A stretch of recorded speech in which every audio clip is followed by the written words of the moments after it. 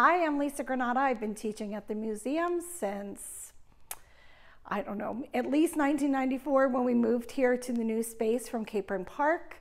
I love teaching here. I teach students of all ages. I teach during the summer. I teach the 5 to 8-year-olds. In the fall, winter, and spring, I teach 9 to 13-year-old students and adult students. I teach printmaking, I teach painting, I teach drawing, I teach figure drawing too.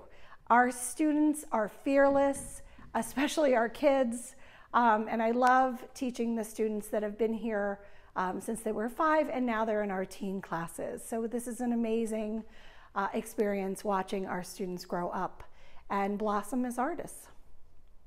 Our adult painting students, I love having them as well. I have had painting students that stopped painting after college and came back to the museum after 40 years, or after some experience happened where an art teacher from their youth said that they weren't doing a good job and were hurt.